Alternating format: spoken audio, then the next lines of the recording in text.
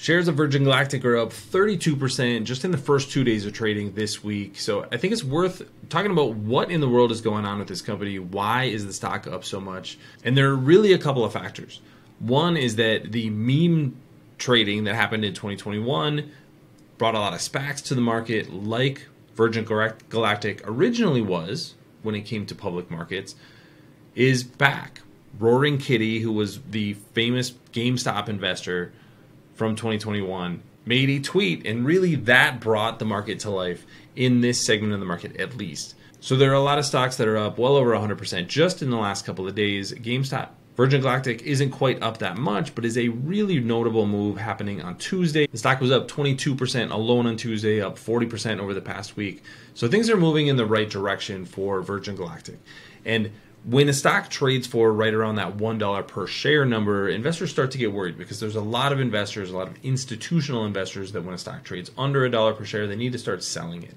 So that's one of the reasons that Virgin Galactic has already proposed a reverse stock split. So that could potentially be coming in the future, could potentially be a catalyst just from kind of a technical perspective for the stock. But also it's very possible that we have something like a short squeeze happening with Virgin Galactic. And if there is something like that happens and the stock does continue to rise, that actually opens up a lot of financing opportunities for the company. So I want to dig into exactly what we know right now about the trading trends for Virgin Galactic and what the cash needs for the company are, because we got those numbers recently, because we got those numbers last week in their quarterly report. So that's what I'm going to dig into today. My name is Travis Hoium. Thanks for watching Asymmetric Investing. Please subscribe here on YouTube for all my content. And thanks to this video sponsor, The Motley Fool. If you go to fool.com/ASYM, they'll give you their top 10 stocks to buy right now. So let's show exactly what's going on with the stock to start. I'm recording this after the market closed on Tuesday, so this was the move for today, 22.1%. You can see that over the past 5 days, shares are up 39.6%.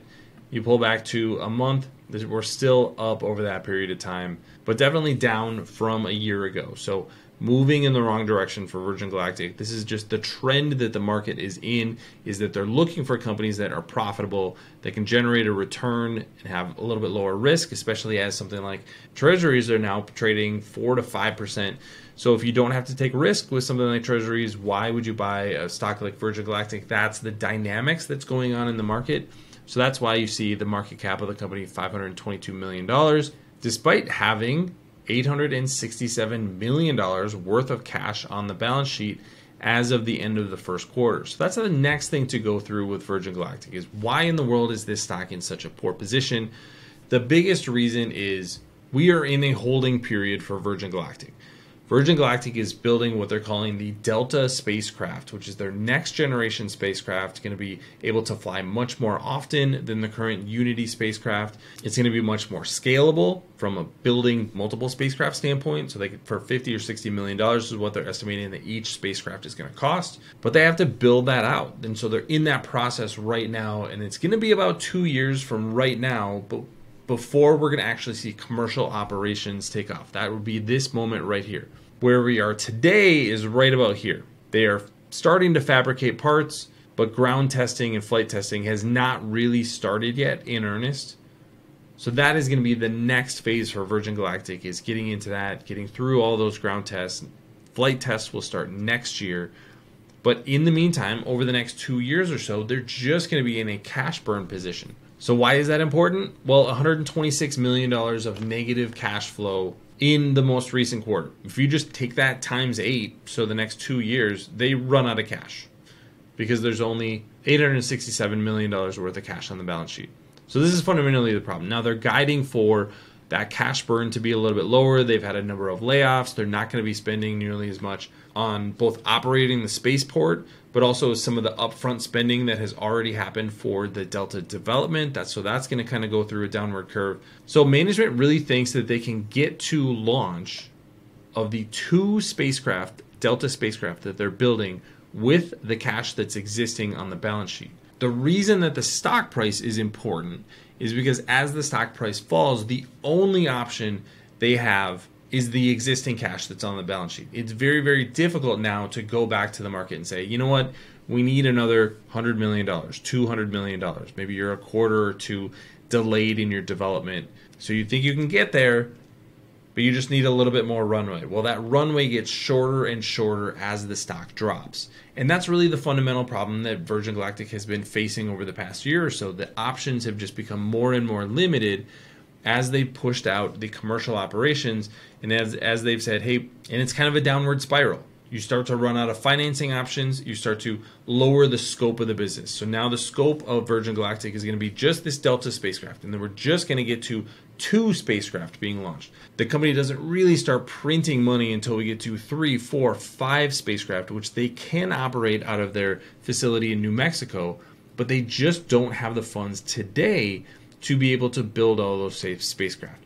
But now, what happens if there is some sort of short squeeze, if there is some sort of meme momentum with the stock? If the stock goes to $3, $4, $5 per share, I am willing to bet that management would raise enough money to build the 3rd, 4th, 5th spacecraft, maybe even get another next generation mothership, which is another vehicle which is another aircraft that's kind of in limbo right now. All to be able to get to the point where you can actually realize these unit economics. Annual space flights, this would be with VMS Eve. This is the mothership. Annual space flights, 125, so basically flying once every 3 days. Ticket price is $600,000. There are 6 seats on the spacecraft, so that's $3.6 million in potential revenue. That's how you can see here they would get to basically free cash flow break even. Now add another 2 spacecraft to that and the numbers double. Now you're starting to talk about a company that's really making a lot of money. But you got to get to that point and get past this next 2 years of cash burn. If the stock price rises, it would actually potentially give you more runway to get there and even add that 3rd, 4th spacecraft into the mix. So I think these are the things to think about as Virgin Galactic's stock price fluctuates. If it's actually getting some positive momentum, it could actually bring some operational momentum to the business. Thanks to our friends at The Motley Fool for sponsoring this video. Visit fool.com/ASYM for the top 10 stocks to buy right now. The challenge for investors is what is going to happen now? There's really nothing operationally that the company can do over the next 2 years to juice the stock price or get investors really excited about what's going on. There's a space flight that's going to happen in June, so that will hopefully go off without a hitch. But then it's just going to be milestone after milestone over the next 2 years before you get to potential commercial operations in 2026. The only thing that would really change the company's trajectory is if they are able to raise enough money somehow, whether that's through equity offerings, whether that's through partnerships, to build 3, 4, 5 Delta spacecraft when they launch, and maybe get another mothership as well. But that takes capital, and the company doesn't have the ability to raise that kind of capital right now. So this is the catch-22 that Virgin Galactic is in. It's a downward spiral when your stock is going down and you're burning cash, but it could potentially be a reinforcing loop or an upward spiral if the stock continues to rise. They raise another couple $100 million. They say, hey, we are going to build Delta 3 and 4. We're confident with all the tests that are going on.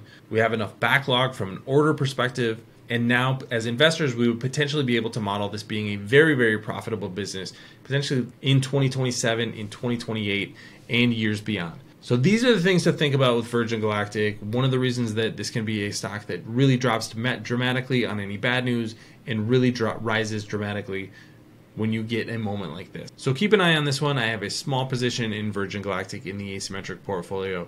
And the reason is I think the upside is tremendous, despite understanding that the downside is obviously 0 for this stock if things don't work out with their development. But what do you think about Virgin Galactic's future? Leave your comments in the comments section below. Don't forget to subscribe to Asymmetric Investing. Thanks for watching, everybody. See you here next time.